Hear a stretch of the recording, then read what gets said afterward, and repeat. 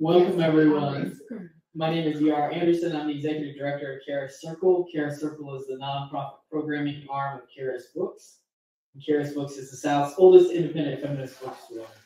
We are so excited to be here with all of you to welcome Lyvonne Briggs in conversation with Nsé Ufot for a discussion of sensual faith. It is an invitation for women to discover a healthier approach to spirituality and sexuality that centers pleasure rather than shame, for body and sex positive preacher and author Lyvonne Briggs. So I want to first introduce our moderator tonight. Nsé Ufot is the founder of New South Super PAC and founding chief executive officer of the New Georgia Project, a nonpartisan civic engagement nonprofit organization started by leader Stacey Abrams in 2020. Under her leadership, New Georgia Project has helped nearly 700,000 Georgians. Each year, New Georgia Project organizers and volunteers have millions of high-quality face-to-face conversations with young Georgians, Georgians of color, women, and femmes. Their organizing efforts combined with producing popular mobile video games, the bold and aggressive political research agenda she leads, and the smart ways in which they leverage culture and cultural organizing, has led to a historic increase in voter participation and earned New Georgia Project credit for flipping Georgia in the 2020 presidential elections and helping Georgia elect its first African American and first Jewish United States Senate. So thank you for your work and your time. Thank you for your time tonight. We're very honored to have you with us. Yeah. Very grateful to the New Georgia Project for all that y'all do. And the woman of the hour tonight is Lyvonne Briggs, the Emmy Award winner. She is a body and sex positive womanist preacher, speaker, coach, and creator. Briggs is the host of the Sensual Faith podcast, the founder of Beautiful Scars, a healing-centered storytelling agency focused on fostering pleasure and resiliency. Visionary of the proverbial experience and curator of Sensual Faith Sunday, a series of virtual spiritual gatherings to nourish your soul. She's been featured in Essence, Cosmopolitan, Rolling Stone, and the Washington Post, as well as, and Sojourners named her one of 11 women shaping the church. A New York City native and proud member of Delta Sigma Theta sorority, Lyvonne Briggs is currently based in New Orleans, Louisiana. So for all our folks virtually and for everybody in the room, please give it up for our esteemed speakers this evening. And we want to say, feel free to, if you're watching virtually, put questions in the chat. And if you're here in person with us, I'll bring a mic around when we get to that part. But for now, I'm going to pass it over to you and say thank you so much for being here.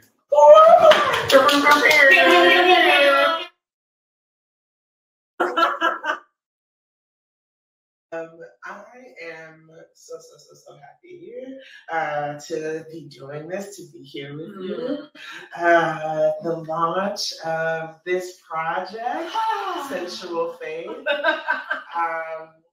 So we were doing a little relationship forensics when we sat down and figured out like when we were initially introduced, and we were introduced by a former colleague who is an organizer but also a faith leader. And he said, yo, I met this pastor, she's super dope, you have to meet her. She's a womanist pastor, she's also a scholar, and she's super cool, and she's fly. And he's like, and y'all you would hit it off. And I was like, correct. And he was absolutely correct.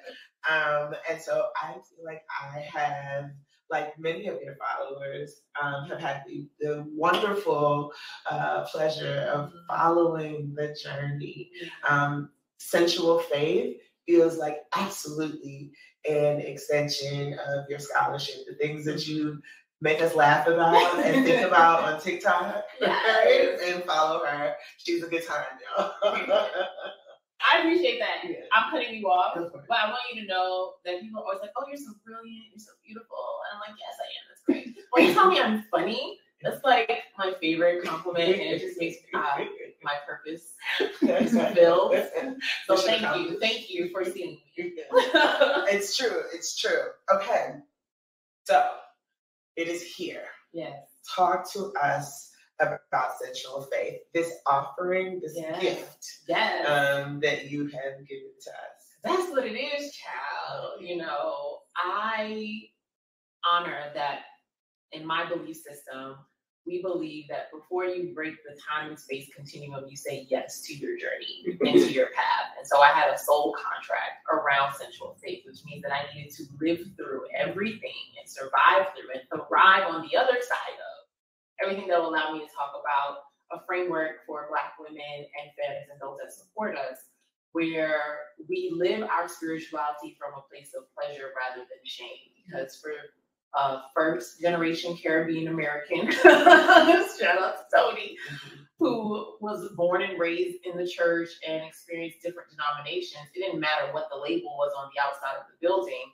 The messaging around my body was clear that it is bad, evil, something to be tamed, repressed, and shamed, which means that everything attached to my body, which is odd because I was 5'8" in the 6th grade. I've always been noticeable, right, in these spaces. But then when you come up against this matrix of systems of oppression, it's like, now you try to make me invisible, but you can't because I'm literally tall as shit, right? Can I cuss on this? I think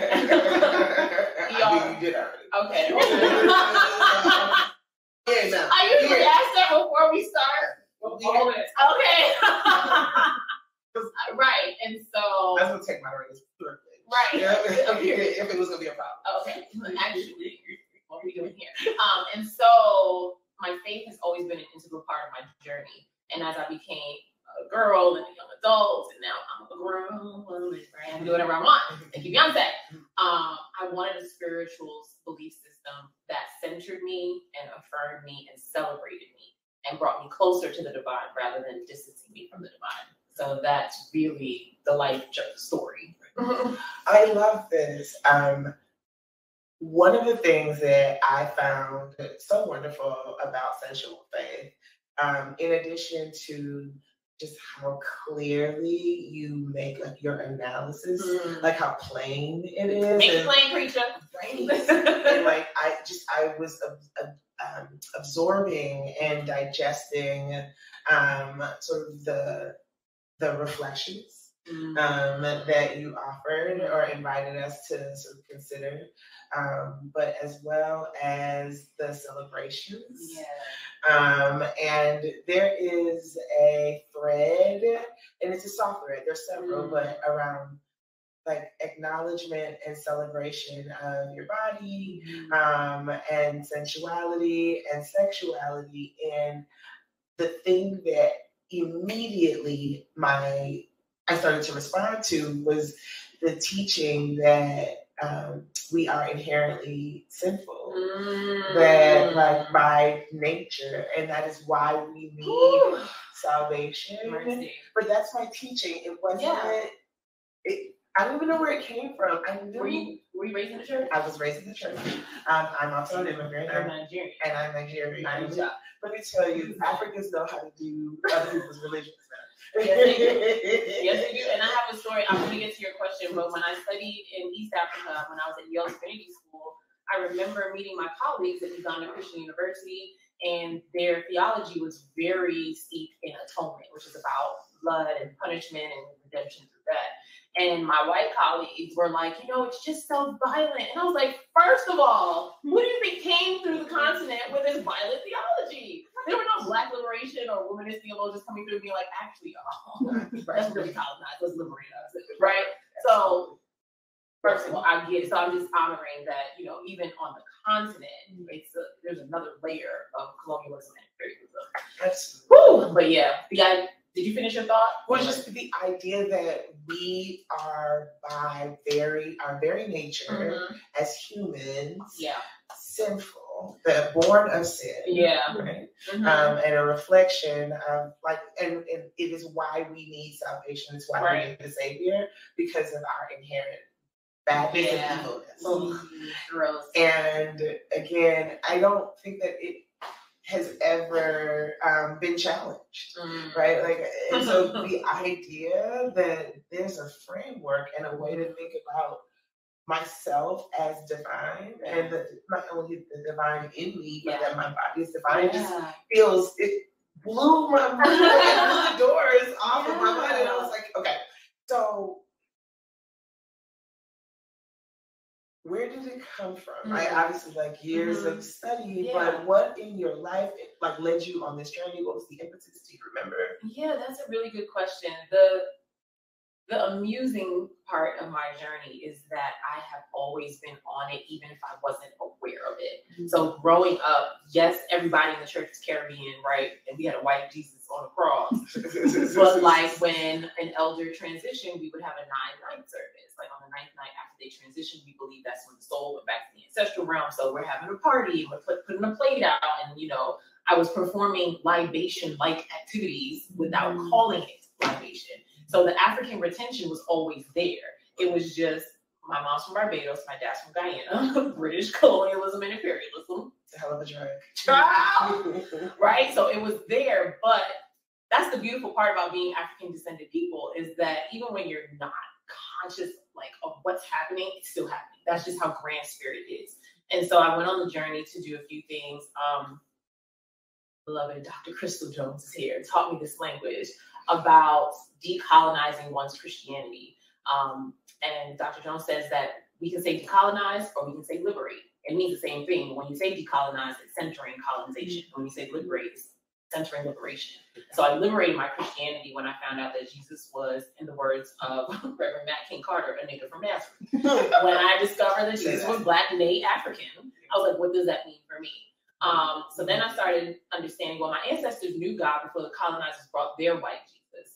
So what were my ancestral practices like? And that revelation was like, when I saw an African woman's body portrayed in art for the first time, I was like, that's my body, right? And I was like, oh shit, like there are women shaped like me, because growing up in the West, in America, you just see like these thin, rail, white bodies, and it's like, that couldn't be further from me, right? Unless you were a white man.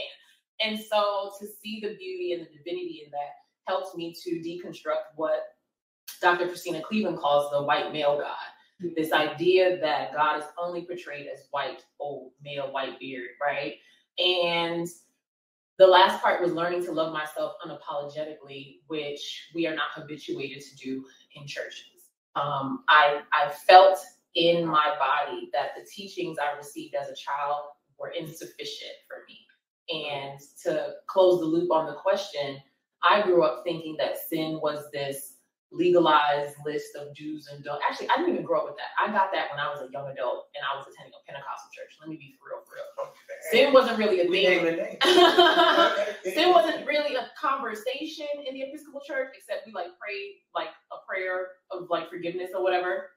But when I learned that sin is separation from God, that sin is separation from the divine, I was like, oh, so what causes me to feel far from my Creator? That's the sin.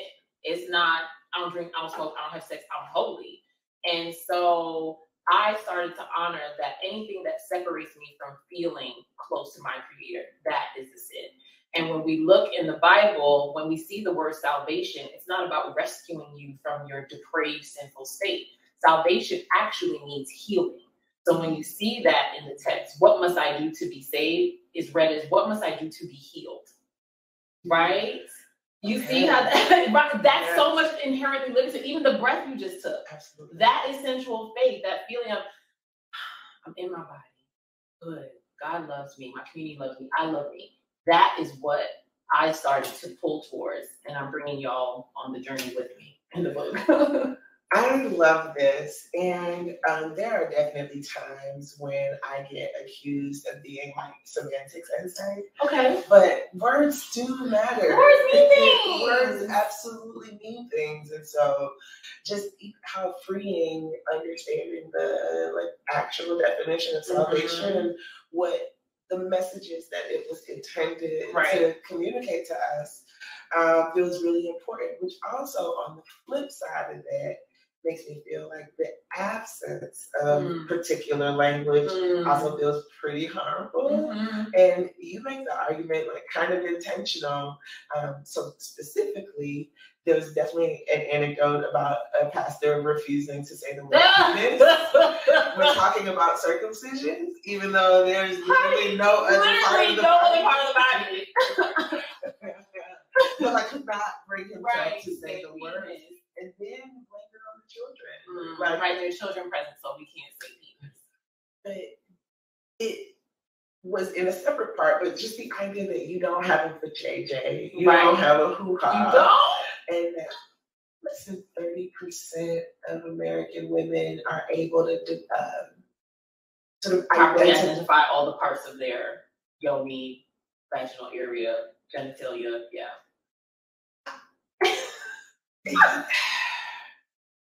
It's 3 out of 10. That's a lot. And it feels intentional. Like, it's not a lot of women. I'm saying, like, that's extra. The fact that only 3 out of 10 of American women can be like, this is labia, right? Labia minor, Right. vulva, Right. Like, they can identify their fallopian tubes. Mm-hmm. It feels like such drama. Right. It feels so criminal. It feels It so is. intentional. It is. You will talk later about how purity culture is a scam. Yep. Right? But it all feels like just the notion of how we are to think about women and women's bodies feels like a scam. Yeah. And when I was all the way in was when you gave us the anecdote about Mary and how we need to think about Black women's bodies and the story around that. And I'm wondering if you would share with us. Yeah, absolutely. So when I was in undergrad, I underwent a very radical religious conversion experience. Having grown up in the Episcopal Church, it was very sit, stand, kneel, right? And then I go to this Pentecostal church, and if you're familiar with Pentecostalism, it's very demonstrative and loud, and people, speaking in tongues and roll around the floor and swinging from chandeliers, right? So, right. So the first time I was at the service, I was like, what is going on? But eventually I came around because I'm a very embodied person. And I bring that up because it was a launch pad for me to think about how my body shows up in churches and how it is viewed, when it's acceptable to be seen and when it's not, right? So when I walk in, I shouldn't have on a bodycon, have on a long skirt, right? But if I'm like shouting in the spirit, okay, that movement is okay. Oh, unless you got on a low cut top, then we need to put a handkerchief, right? So like people were policing my body even in worship when it was supposed to be a liberative experience. So for me, I was like, we are in these spaces that police women's bodies and throwing God or Jesus or other language on top of it. And we are missing one of the key bodies in the text, which often some churches, I won't say all churches, some churches are very focused on the torture and murder of Jesus, right? The Christ figure. And I'm like, you talk more about that than you do the life, the ministry, and the resurrection. Like, why are we so committed to this violent narrative? When the truth of the matter is, Mary carried Jesus, so he came from somewhere. Mary was not a 40-year-old white woman, as the Catholic Church would have you to believe. Mary was a 13-year-old Black girl. And so what does that mean that in this scripture that many churches read during like the Christmas season, Mary consented. She says, let it be done unto me as you will.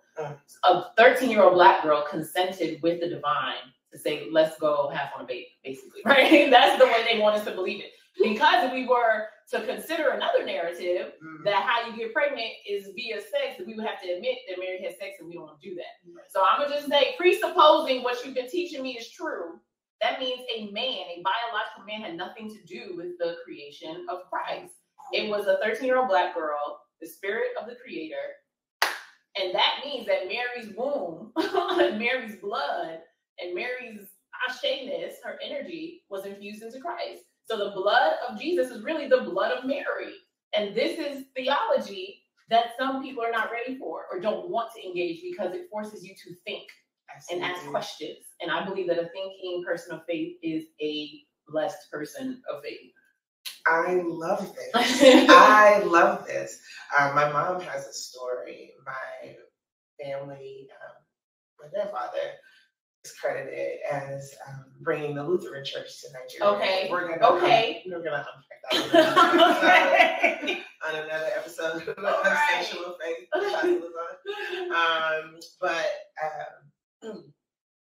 She got kicked out of the Lutheran school for asking too many questions.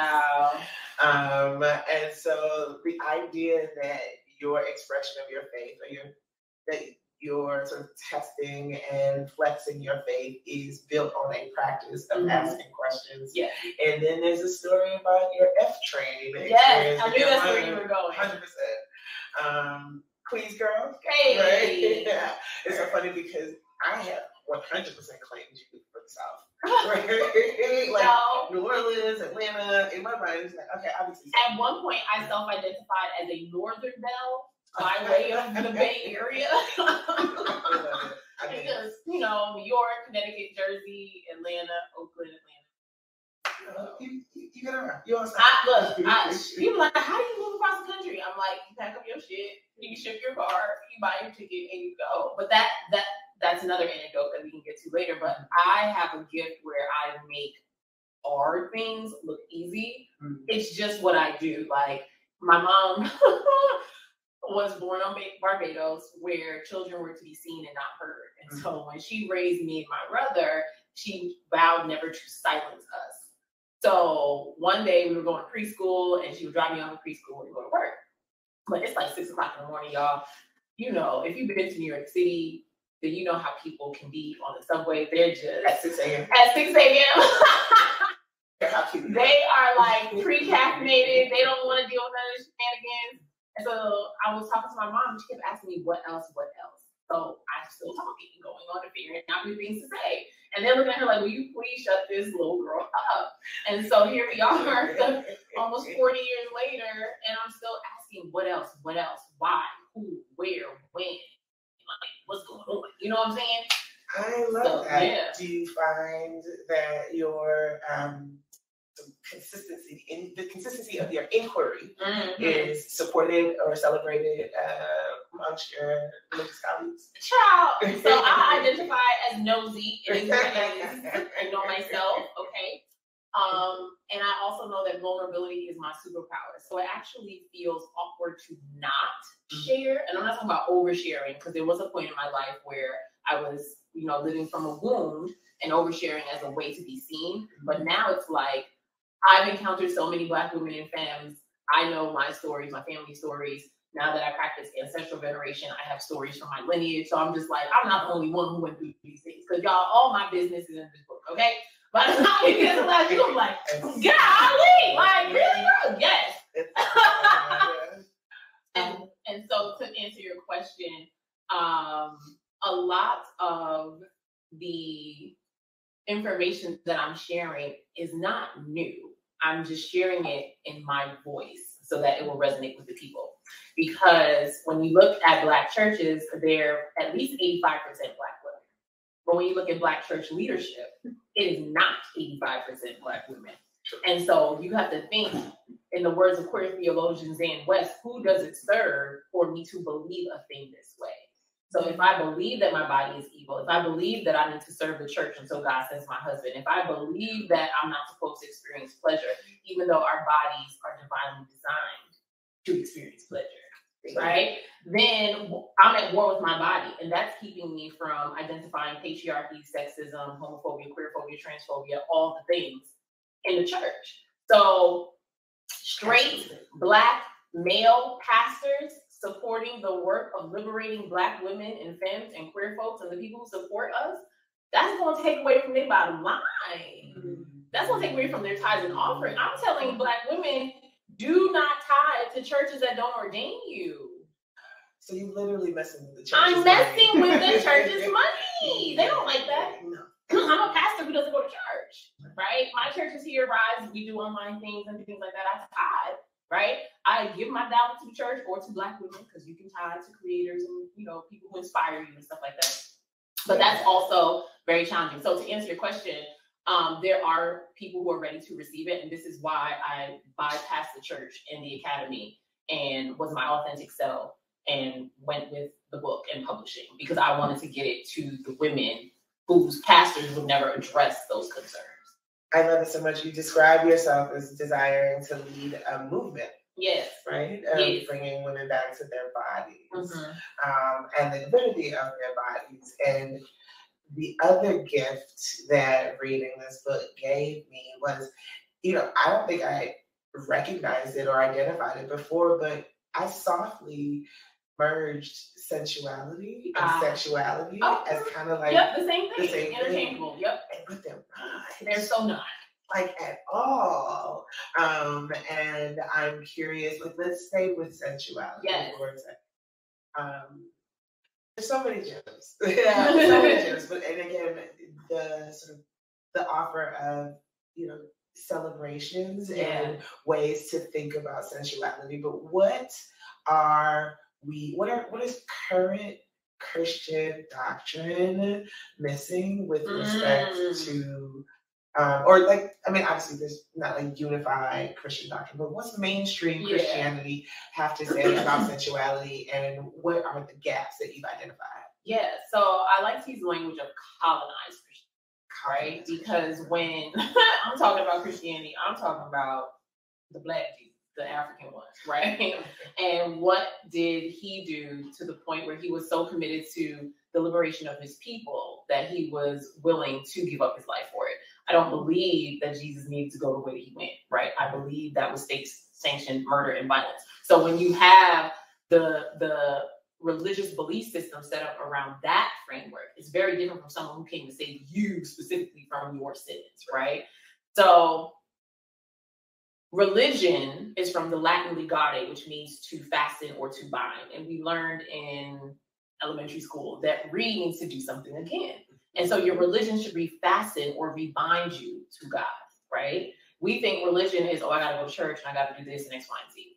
So when I think about faith, because I know some people can be turned off by that word because of harm caused by Christians in the name of God. That faith is what you say you believe, right? So you can have faith in a number of things, faith in science, astrology, astronomy, geology, whatever. Spirituality is how you live out that faith. You say you believe this thing, how do you practice it in your day-to-day?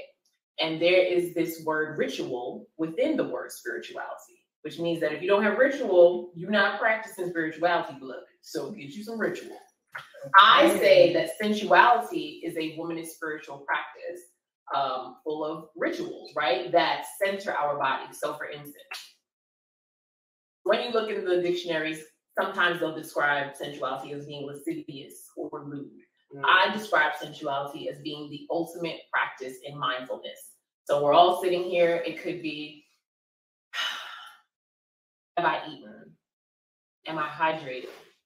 Did I take my meds? Do I need a nap? Do I need to call my person? Do I need to rub one out? What do I need in this moment? And that is not something that Black women and femmes have been conditioned to do. We have been taught to run, go, serve, for everybody and their mama first, to the point where you don't even know what it is that turns you on. And we have a culture that is hyper repressed and hypersexual at the same time. So any language around pleasure has been sexuality, which, to close out the definitions, is anything that's going on with your loins and your genitalia, right? So that's why sensuality and sexuality are not the same thing. They inform each other, but they're not the same thing. And so when we are raised in traditions that condemn our bodies, even though our bodies are divinely designed to react to stimuli or to, you know, enjoy a nice hot cup of tea, like we have different levels of ability.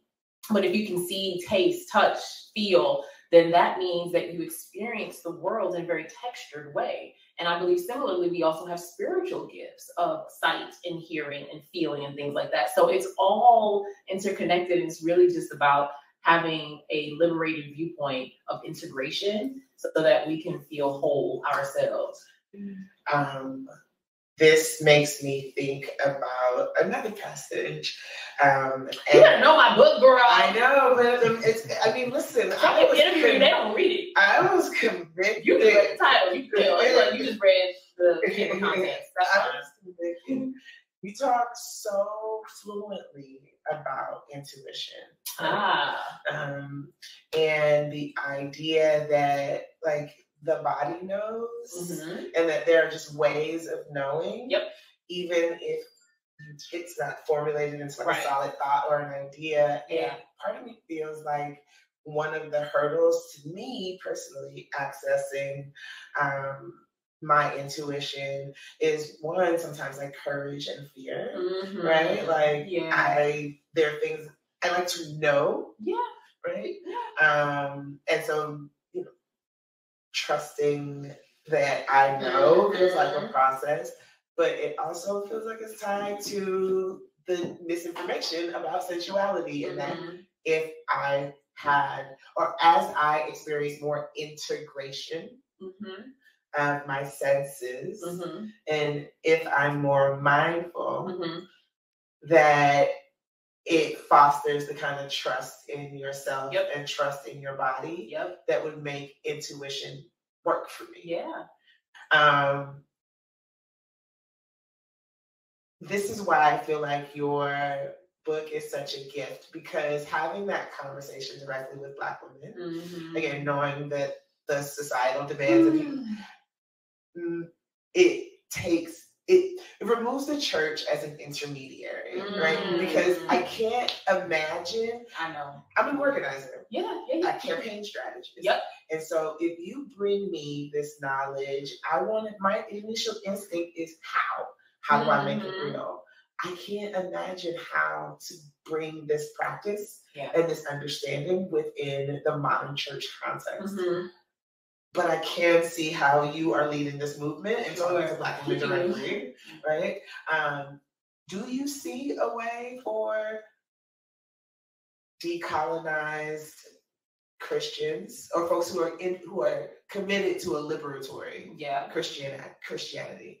Do you see them bringing these mindfulness practices into the church setting today? And like how? If there's someone listening, watching the stream, and you're like, I don't want to be a trash pastor. I want to be a pastor that like Lyvonne can endorse.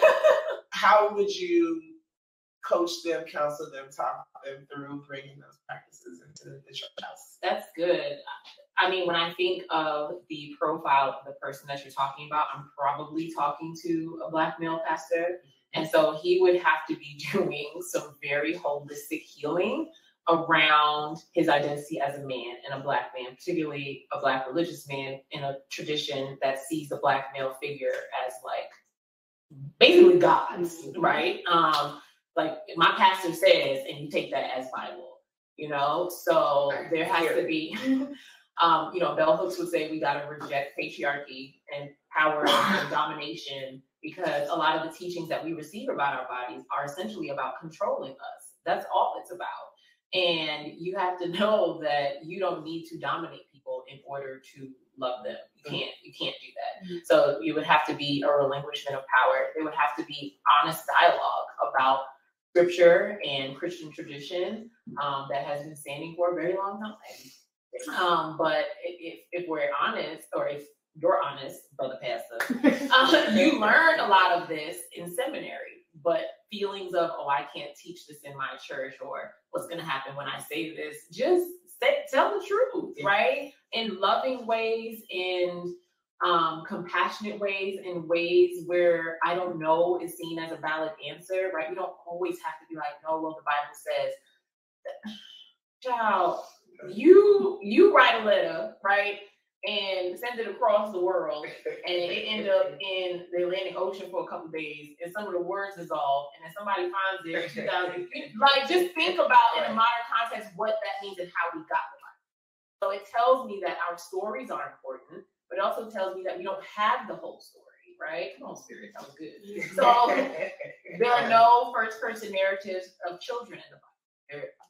There's a first-person narrative, which this might be new information to some of you, of women in the Bible, because Song of Solomon or Song of Songs, that book, a lot of people say that Song of Solomon wrote it, but if you actually read it, it's talking about my breasts and my bosom are heaving. So unless Solomon had breast augmentation, right? That is a woman's point of view. And so even honoring that, oh, wow, an African woman was talking about desire in the Bible. That Song of Solomon has nothing to do with Jesus and the church, okay? This is two people, grown, consenting adults engaging in premarital, ethical, consensual, pleasurable sex. I was about to talk about it. Listen, when have you heard that sermon? When have you heard that sermon in my over voice, right? Who's having that conversation? I would definitely stop passing notes.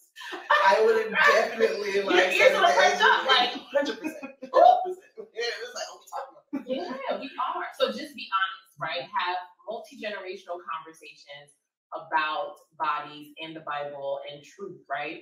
And then the last part would be to just honor the fact that God is big enough for our questions, and that questions don't lead us away from faith. In fact, it deepens faith. It's why I have a book called Sensual Faith, like questioning all of this and deconstructing, decolonizing, liberating. It didn't make me faithless.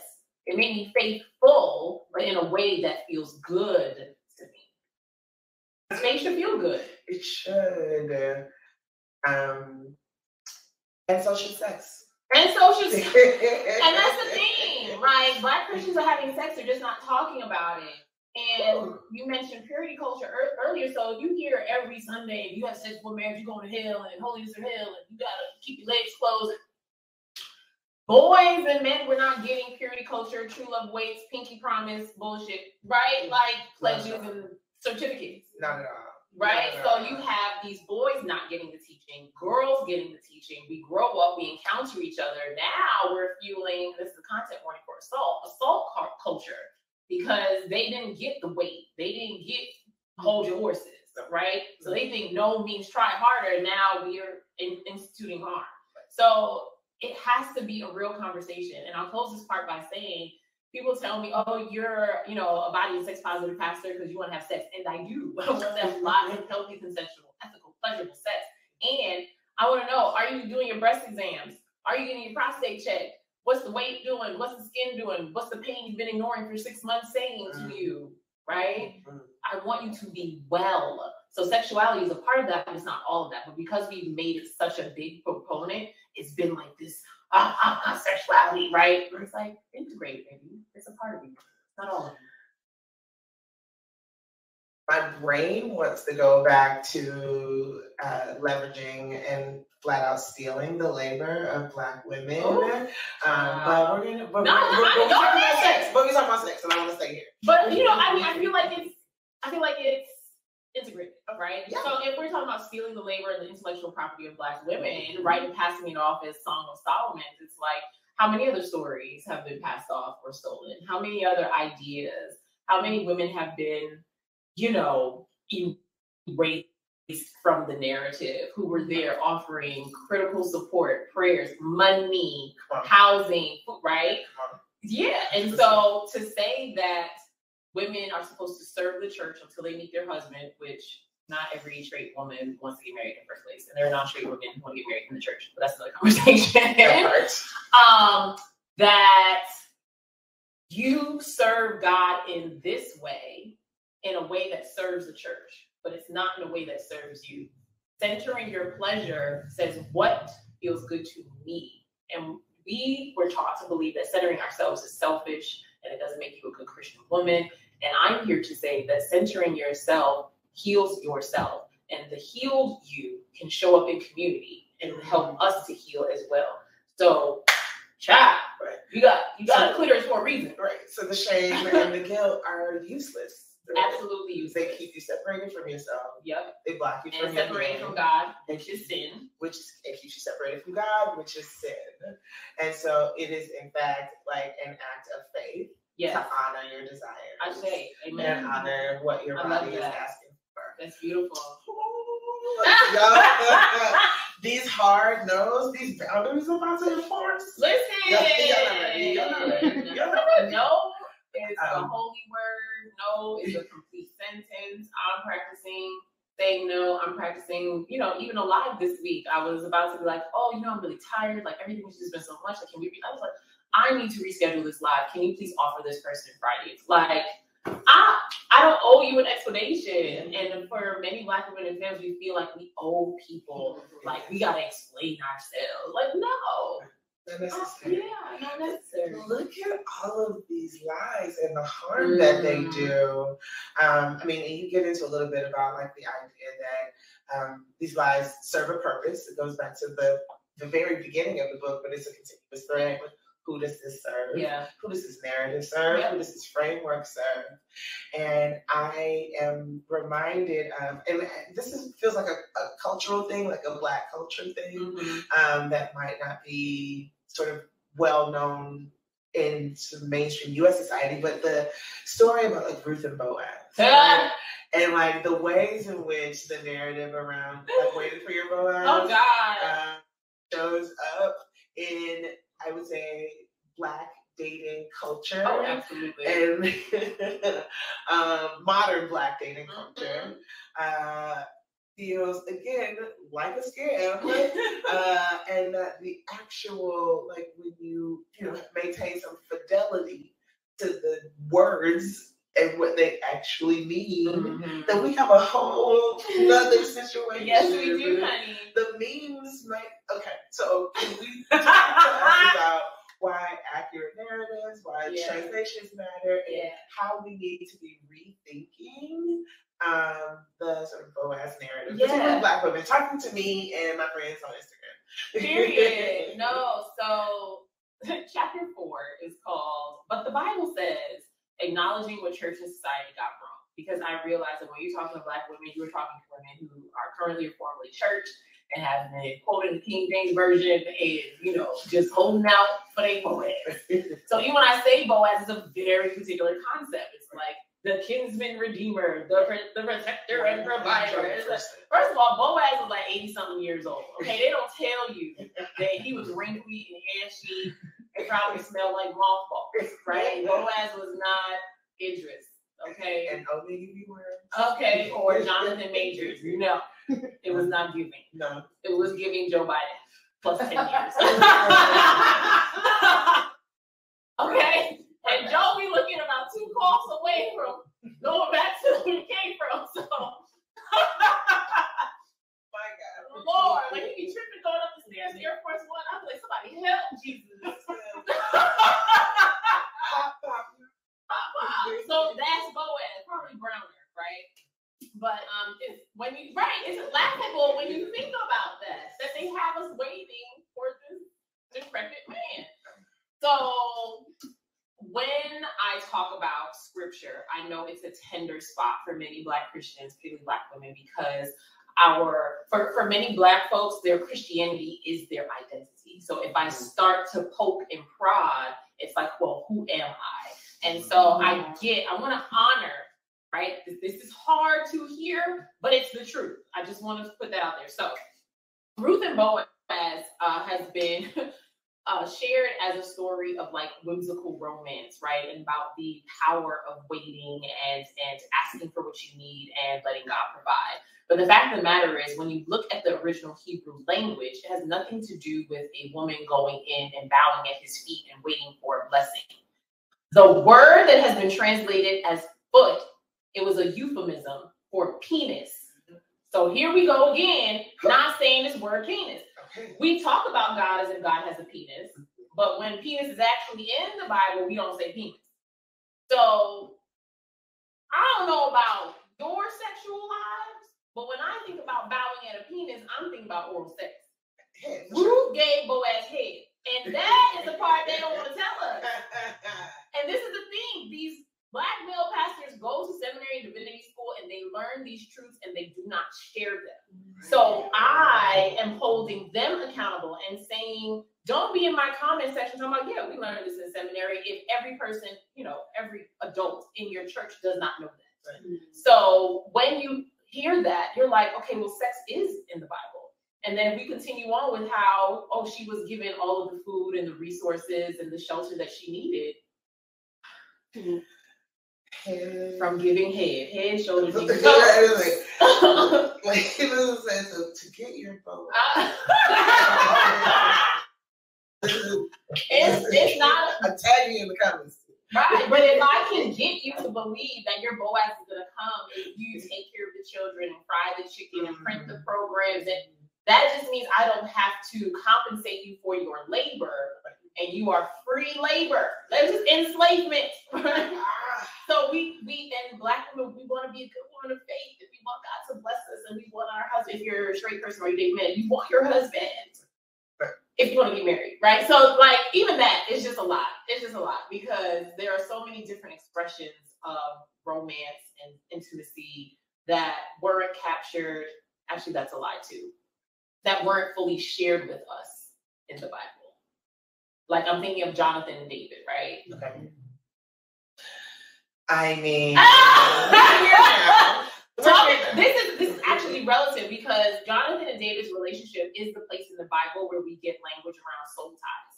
So for us, who we're told if you have sex with a man who's not your husband, you are now connected to him forever in a soul tie. It was actually between two men in the Bible. So this love, you know, is like, oh, he loved him. I think Jonathan loved David like he never loved the woman. That's what the scripture says. So we can queer that, right? Yeah, now we have the same gender loving relationship, and now you got to deal with the fact that you've been teaching me about soul ties, but really it was about two gay men, but you don't want to talk about that, or two queer men. They were in a separate game. Okay. So yeah, I know. Mind blown. And it's so funny because there's a story about Abraham Lincoln writing about an aide who he slept in bed with. An aide? An enslaved person? No, it was white. It was a white person. Okay. Words mean things. Yeah, but in a number of biographies, it talks about Abraham Lincoln and loving his aide and his best friend and business partner in ways that the aide is a man. Is a man. Holy shit! Yeah. And they're stuff in the same vein. Abe Lincoln. Right. And so again, these narratives that, you know, get reconstructed to serve particular aims and the harm that it does. But what's interesting about this is when you talk about David and the story, that it invokes soul ties, but it also invokes the word abomination. Right? Mm-hmm. Well, in the book, you lay out like what the Bible clearly says are the abominations, and none of them have same sex. Not a one.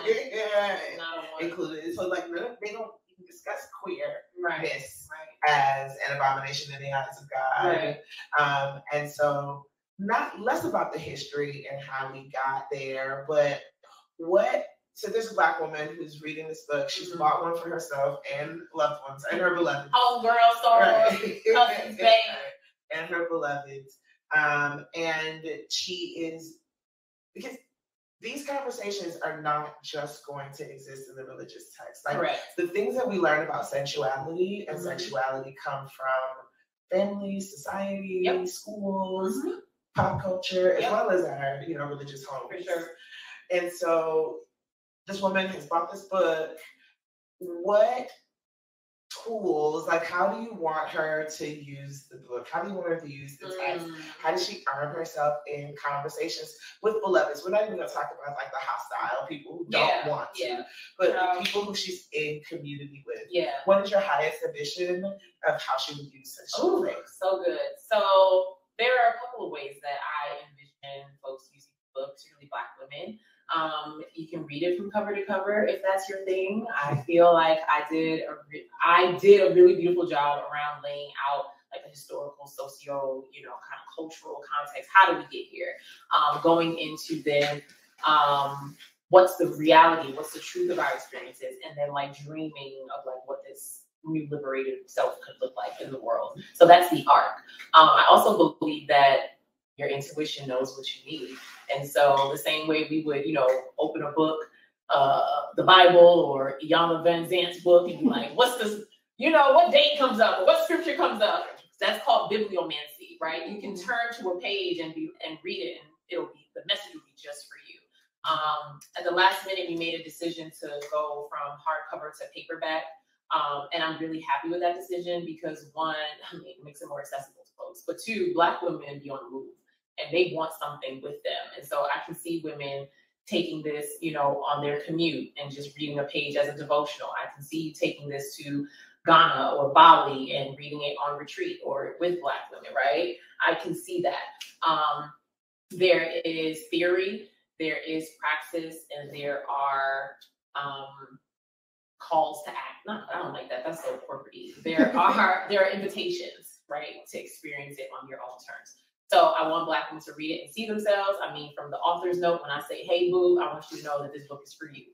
And the fact of the matter is, even if you are not a Black woman or femme, you will still get something out of this. My entire editorial team, except for our Black woman co-editor, were white women. And they were like, this is the book I needed 10 years ago, 20 years ago. So the fact of the matter is, when you center the healing of Black women, others will be healed as well. And I will close by saying that men should be reading this book as well. If you date women, if you love women, because you're trying to be in relationship with us, and we're coming with all of this baggage, and you don't understand why we just had a great lovemaking session and we roll over and start crying because of shame, right? I know, deep cleansing breath. Everybody in here, exhale out. Back to your breath always. Okay. So yeah. So if you want to know why the fuck I'm crying, read this book. And you be like, dang, you went through all yes. Right? Before you even have the language. Before you have the language for it. Because you can't hear don't give head, good girls don't give head, you know, all that jazz. Keep your legs closed. Keep your legs closed and you get engaged in or married and the light switches and you turn into a sexual goddess. It just doesn't work that way. So you gotta be honest. And for the whole church and someone bringing you a modesty cloth. Oh God, lap cloths, yeah. When I was serving as an assistant pastor in the Bay Area, I wasn't wearing stockings, so I would wear stockings. So apparently someone complained to the senior pastor that Pastor B is not wearing stockings. So I promptly went and what'd you say? I said code from this one. Right. So I promptly purchased some fishnets and wore those. Yes, you did. And I was like, are you happy now? And the tech director was like, I like them. So I'm like, you play with fire, you're gonna get burned. Like, we're not playing these games, friend. So much. You want to take some questions? I would love to. Yeah, from in-house folks online. Hi, y'all. You got questions for me? Honor folks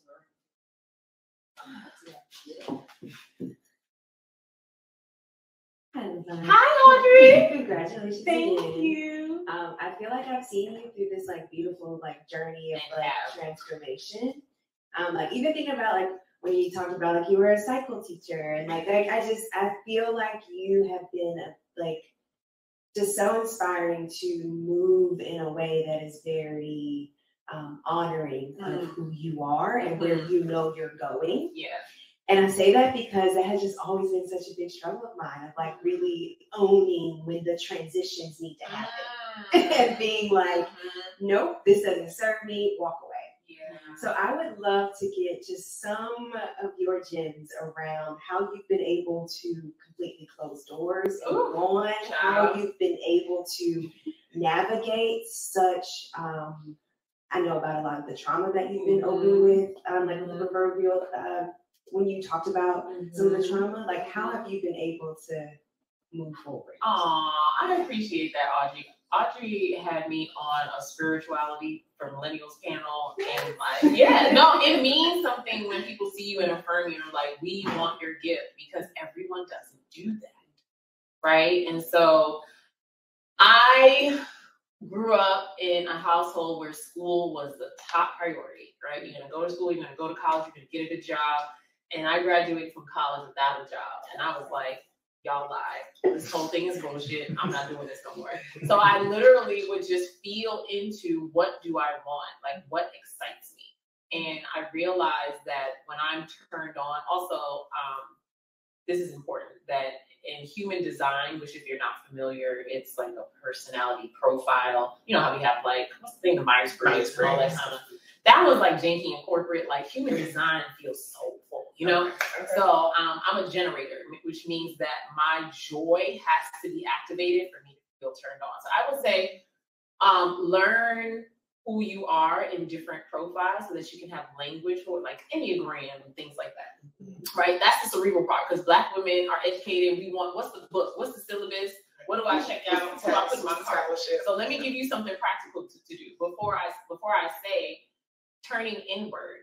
Like the fact of the matter is, I heard you say, you know, of knowing when it's time to transition. You knew, you just didn't take the move to do it. You were like, okay, my hand is on the doorknob. I'm just close it. Okay, 3, 2, 1. Okay, let me do it again. Okay, 3, 2, 1. Okay, no, okay. So until like somebody just came by, probably spirit, one of your ancestors, like just okay, it's close. Like you're done here. So for me, it's been not having this language, but realizing that I have been choosing myself intentionally. And we have an elder, Dr. Will Coleman, who says choosing yourself is choosing God. and right. And so I choose God in every situation. It's why I got a divorce. It's why I, left the church. It's why I pack up and move just to see what happens. So start with something small. I ask myself every day, multiple times a day, Lyvonne, what would bring you joy right now? And to the extent that it's possible, I do that. So I would invite you to play around with that, because once you're like, oh, okay, I can center myself in this, let me center myself in that, Is that helpful? Okay.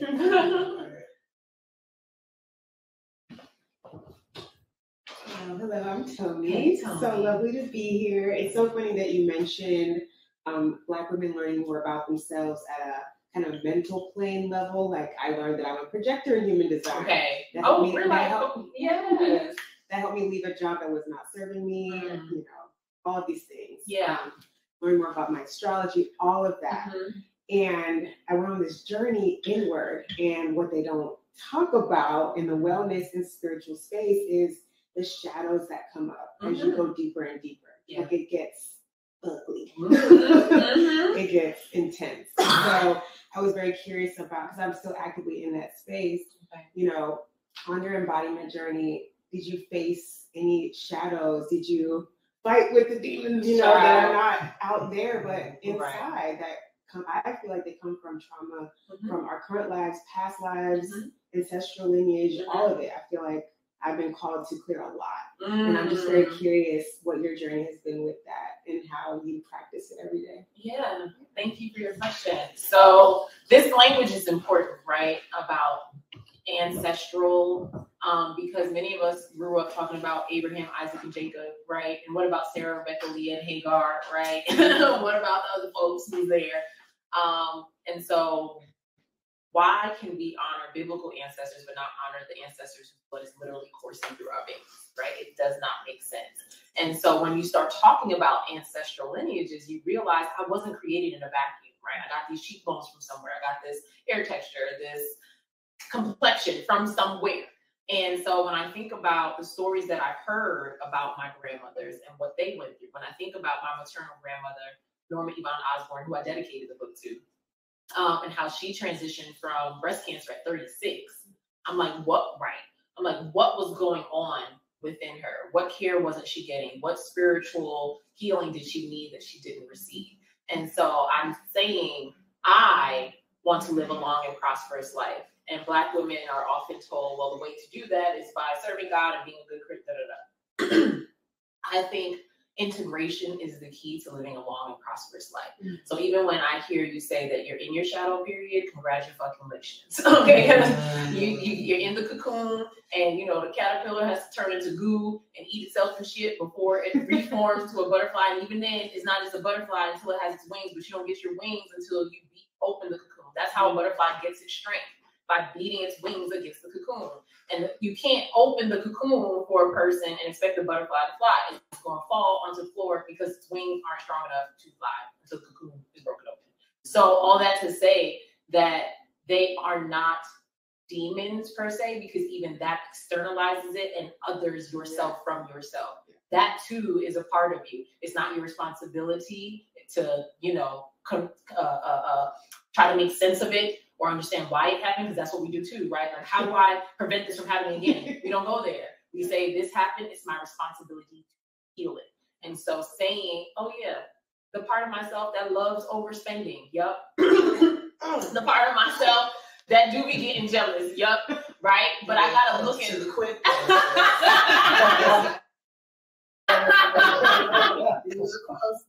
Listen, I love being like, okay, here's my spending plan, but then I see a pair of shoes I want and they're on clearance, and I always wanted this brand. Okay, put it in the cart. Like, it's happening, right? I deserve. And I'm like, Lyvonne, you went over your spending plan, and you know what? I love you, girl. I love you for doing that. So when you can learn to love yourself for the shadowy bits, just as much as you love the things that are in your Instagram bio, the things that are on your resume, okay? Because we don't put everything up in the Instagram bio. Yeah, first of all, it's only characters, but all that to say that it's a part of the journey, and in African language, it will be called initiation. It will be called getting that character together. It will be called you signed up for this, for better or for worse. So get you a belief system and community and lean into it, because in the words of Josh Odom, the only way through it is through it. So I like to say, I might have said this in the book, that I grieve for fun. A lot of what comes up in shadow work is grief. Realizing that there is harm, trauma, realizing that there is the brokenness of idealized dreams, right? Seeing things, people, systems for what they really are, and being like, oh shit, like that's heartbreaking. And I really feel like, because we have a whole book in the Bible called Lamentations, that we're supposed to be spending a whole lot of time lamenting.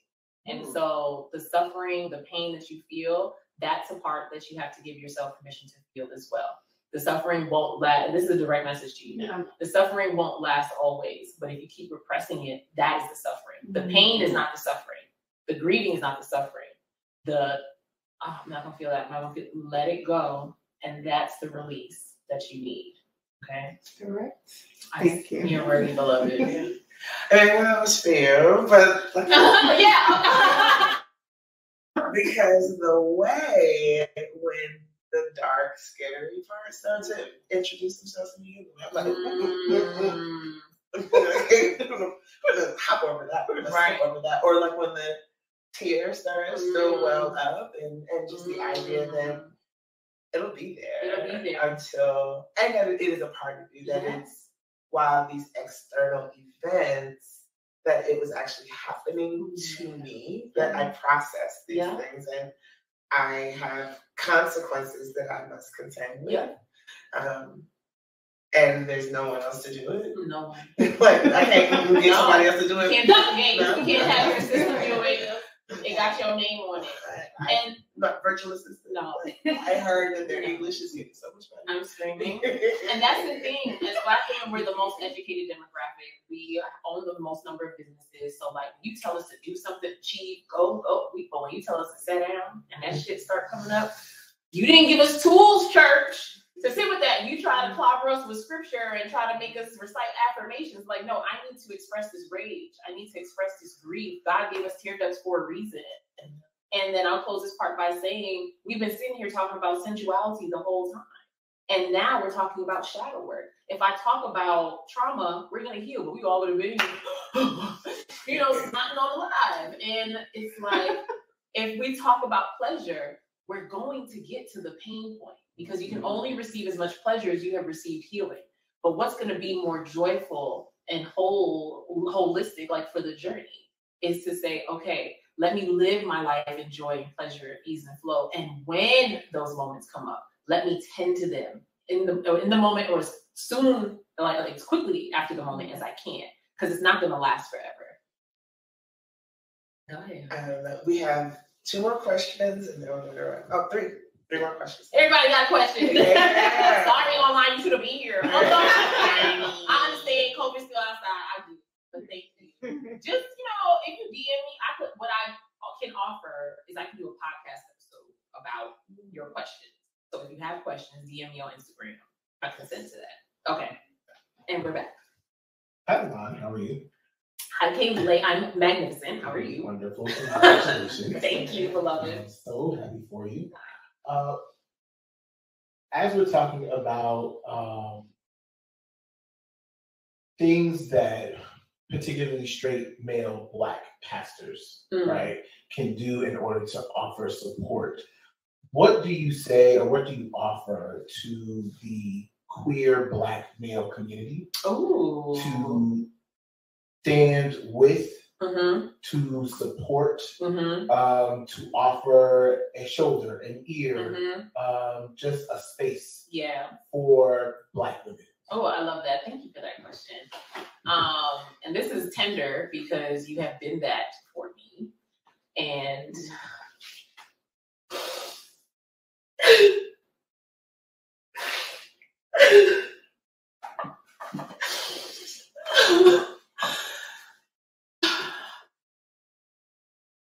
feeling this for you in real time. I'm so grateful, and that is a release because of his brotherhood and his brothering, but also his mothering, because you don't have to be a woman to mother. And I think that's the beauty of honoring sensual faith when you are in your body is that whatever energy and expression of God and divine love is coming up in the moment, that's what that person needs.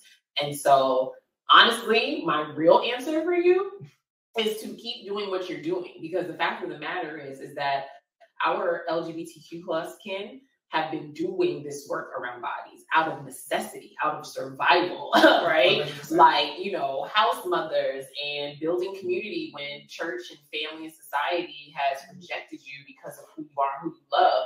Like, I look to queer folks to be like, what conversations are you having about your body?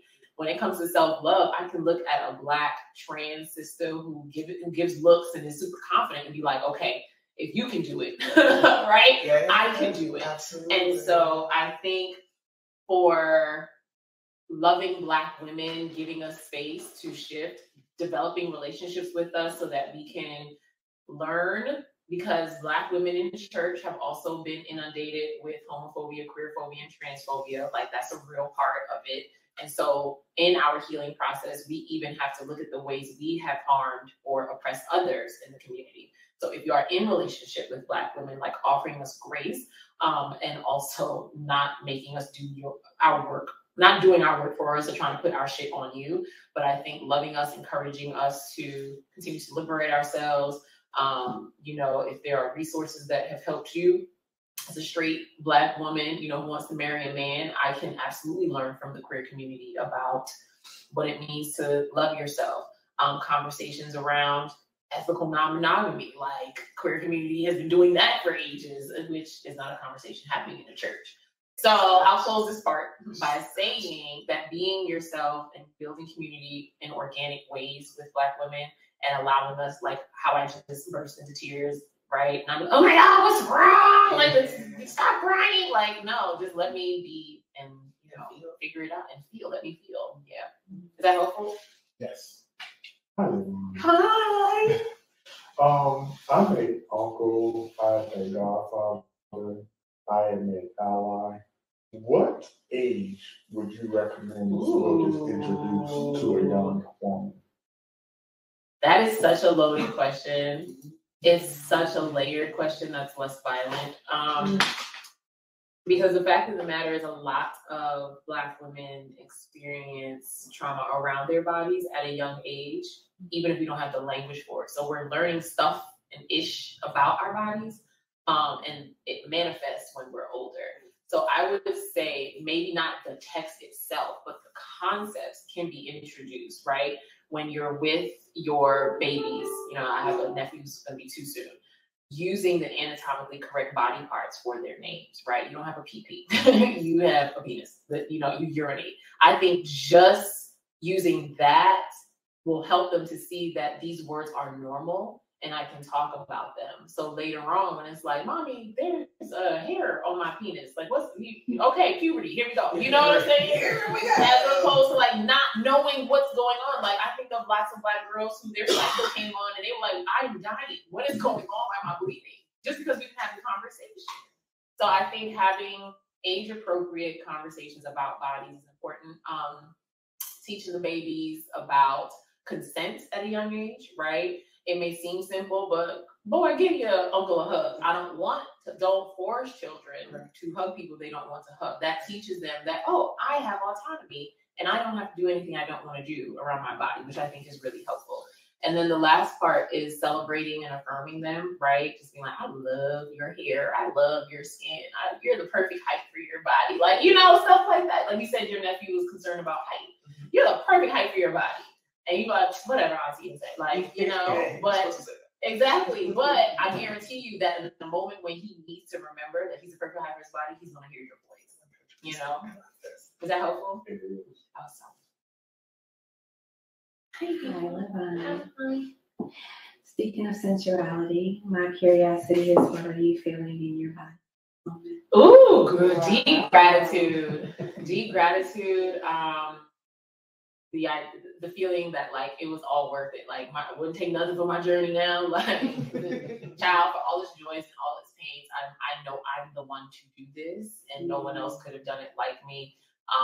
And to see all of y'all from different parts of life, it's just like very full circle, whether it's like deep community, you know, we see each other off and on, we've been in community, we're just meeting, you just found out on Instagram. Like, it's the fact that I can speak my truth and all these different corners of, you know, my universe will come together. I feel affirmed, I feel celebrated, I feel loved, I feel whole, I feel holy and good and sacred. My curiosity though is, what are the sensations? Literally. Oh, okay. So I feel tingles in my hands. I feel warmth in my like shoulders. What else am I feeling? I mean, I'm feeling the breeze from the fan on my toes, but I think I think those are the main things. Yes.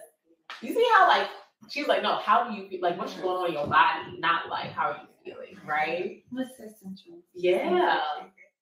Look, I am the co-facilitator of this journey, and I am still digging in. Like, oh, literally, what am I feeling? I love it. You have the honor of giving our last question. Okay, thank you. Hi, Lyvonne. I'm an online supporter. I met you on Instagram. Yay. So I've never met you in person, but congratulations on your book. Thank you. I'm super excited to be here, and I listen to your podcast as well. Thank you. Rate 5 stars. I will. I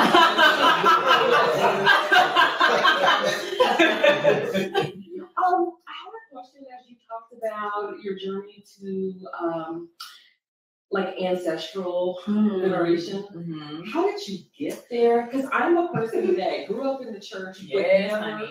I never fully bought it. Mm. I was always like, something just always seemed not quite right, and I didn't know why. But I had to go to church because I lived in my mom's house. Okay. Okay. But once I moved out on my own and went to college, I really stopped going. Mm-hmm. And my mom, my family, they don't understand it, but they were just like, okay, that's just how she is. Mm-hmm.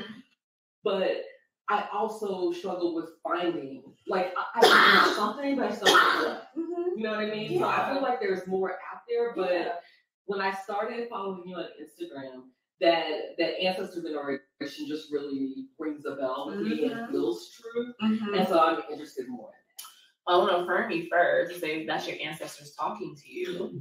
And again, like I mentioned earlier, we've been doing ancestral veneration in church. It was just more about the biblical ancestors. We talk about Moses all the time. We talk about David's problematic ass all the time. We talk about Jesus, right? Like it has been there. It just wasn't named ancestral veneration, and particularly our ancestors. So I would say that there is a calling card in the spiritual realm for you, and that there is a deep community of ancestors who want to be in relationship with you. And so have you started an altar? I'm getting a resistance. Have you started an altar? I haven't. Okay. So all you need is water and a candle. Water is a portal. It's a cleansing agent, a healing agent. Fire is a portal. And we can talk more about this. Actually, if you look at the proverbial experience, I want to say July of 2020, I did a live with my pastor, Dr. Handy, about ancestral veneration. So go in the archives, because the archives are lit, okay? Go in the archives and see that there. But I got there because once I started learning about African spirituality and how deeply communal we are, I realized that community is just not what I can see around me. That community includes my ancestors and that they're always walking with me. And I had to really release the idea that anything African was bad.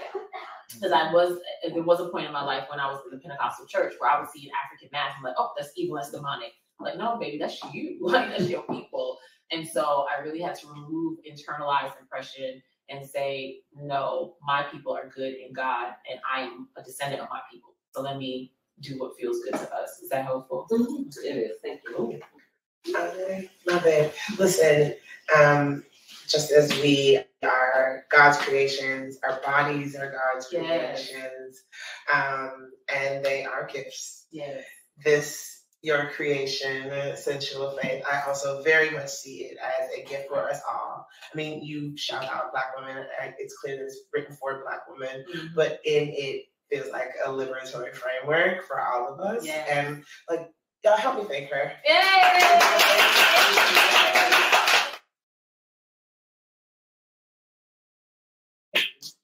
Your word, people love it. I want to say thanks to all our folks watching at home. Y'all can click this teal button to buy Sensual Faith, the art of coming home to your body from Charis Books and More. It really does help us when you buy event books from us. Yes. So click that teal button. We're going to say goodnight to all of you. Stay safe and well. Come see us again.